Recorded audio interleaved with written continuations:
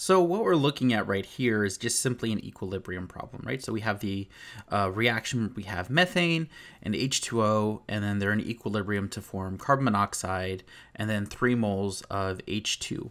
So, reading through the problem, right, it says, suppose that both the water pressure and the methane pressure are 1 bar, and that all of the carbon monoxide and hydrogen gas were generated in this reaction. Given that Kp, and so Kp is the equilibrium value of, in terms of pressure, is equal to 1.8 times 10 to the negative 7 bars squared. What is the carbon monoxide pressure at equilibrium, essentially? And so the way to approach this, right, first things first, equilibrium problem, we want to set up an ice table. So if we write out the equation, right, we have CH4 plus H2O is in equilibrium to form CO, and then 3H2. Initially, right, the conditions are that we have 1 bar of CH4, we have 1 bar of H2O, and then we have 0 CO and 0 H2. So in terms of the change, right, looking at it, we can just simply tell we're going to lose X amount of CH4 and X amount of H2O. And that's because, there's not really a limiting reactant, right? We're talking about equilibrium here. And we know that the ratio of CH4 to H2O is 1 to 1. So we're going to lose 1 X equivalent of each one of those. And so then on the case of the CO and the H2, we can tell that, if we use up 1 equivalent of CH4, right, 1 X equivalent, we should then make 1 X equivalent of CO. And then in the case of the H2, what we should do is make 3 X equivalents, right? Because for every mole of CH4 and every mole of H2O, right, that gets consumed in this reaction, we're going to be forming 3 moles of H2, right? So that's why it's 3X in this instance.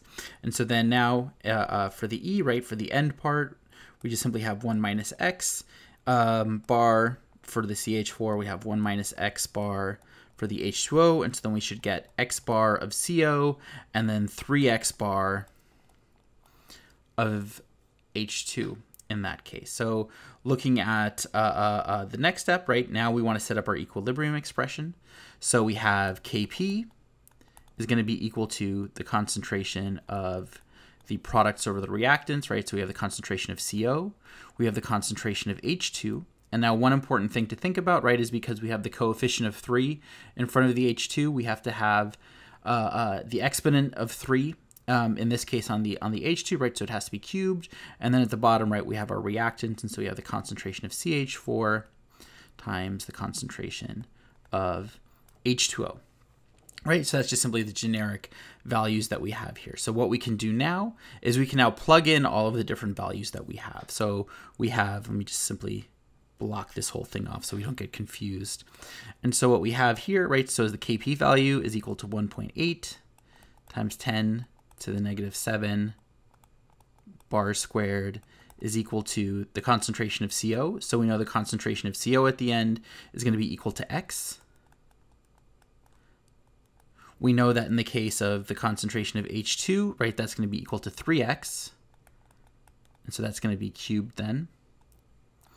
And then next we know that for CH4 and for H2O, right, for each one of those concentrations will be 1 minus X in those cases, right? So we have 1 minus X and then 1 minus X.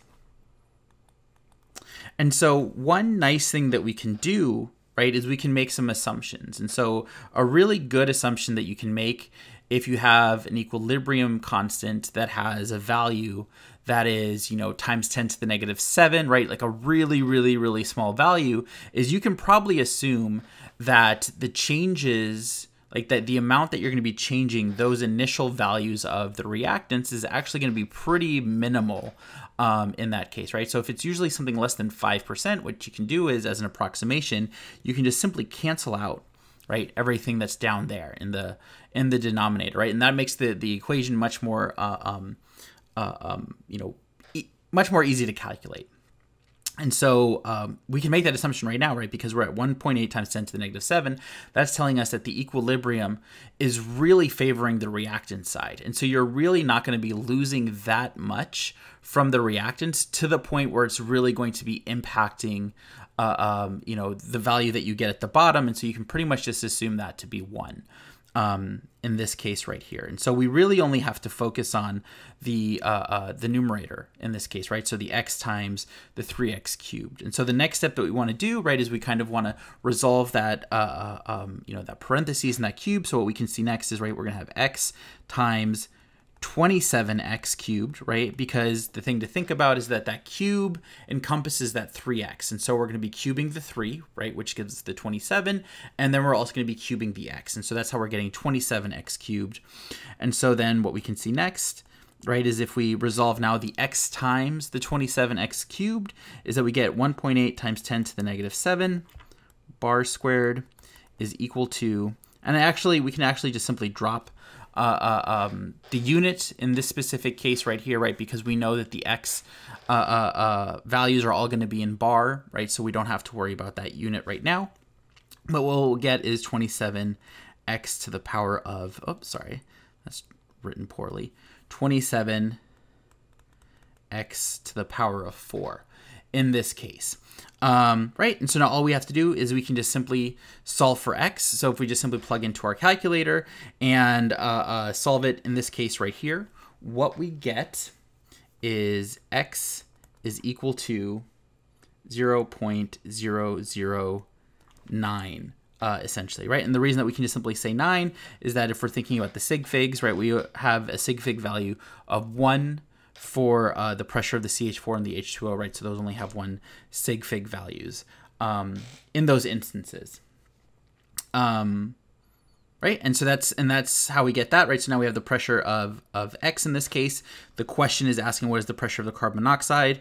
We know that the end pressure of carbon monoxide is equal to X, and so we can just simply say, right, that that pressure is 0.009 bar. Or if you wanted to put it into scientific notation, right, it would be 9 times 10 to the negative 3 bar in this case.